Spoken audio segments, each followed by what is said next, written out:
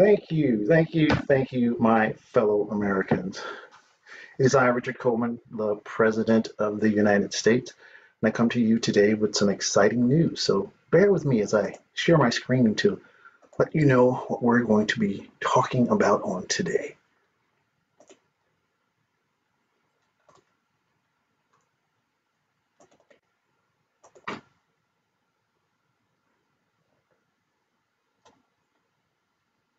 Alrighty.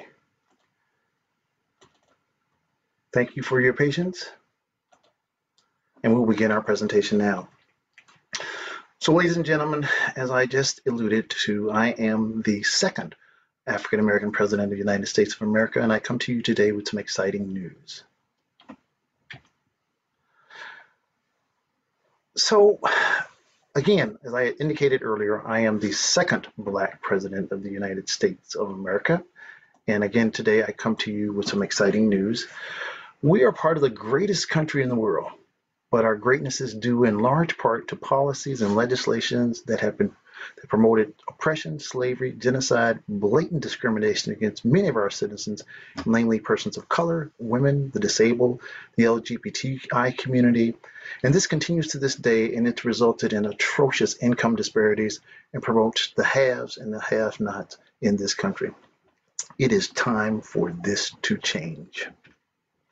So, I offer to you the Economic Justice Act of 2022. This particular legislation is designed to eliminate the wealth gap and to redistribute funds to those with the greatest needs that are in our marginalized and oppressed minority communities.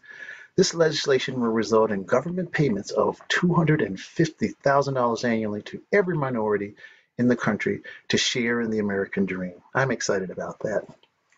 It is my belief that the reallocation of these funds will rid us of many of our current social ills and is long overdue. How are we going to do this, you might ask? How are you going to make this whole thing work? Well, glad you asked. So here's how we're going to pay for it. All of the Fortune 500 companies located in the United States and other large industries will be required to pay an additional 5% of their 5% tax on their gross income for the next 50 years.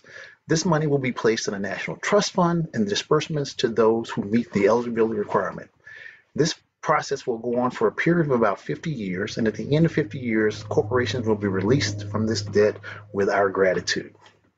Eligibility requirements.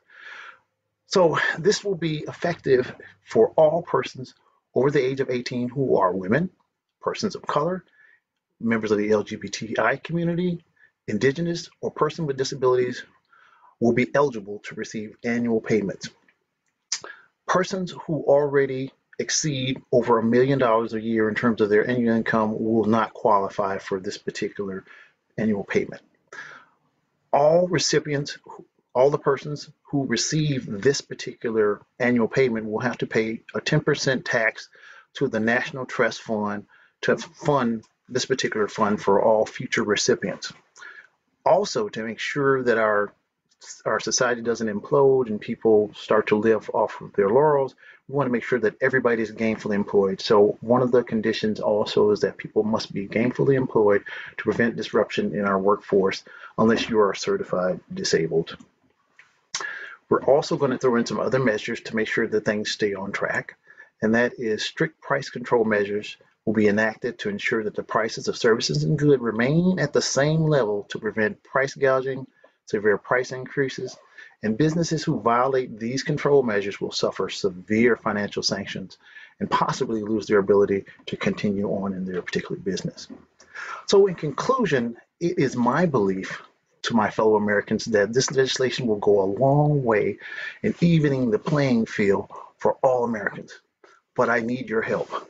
I understand that you are some of the brightest minds at the College of St. Scholastica, and you're a wonderful policy analyst. So I need you to take a close look at this particular policy and give me your in-depth analysis and feedback and make recommendations based on those particular findings to let us know whether we should move forward with this particular legislation or whether there's some things that we should do differently.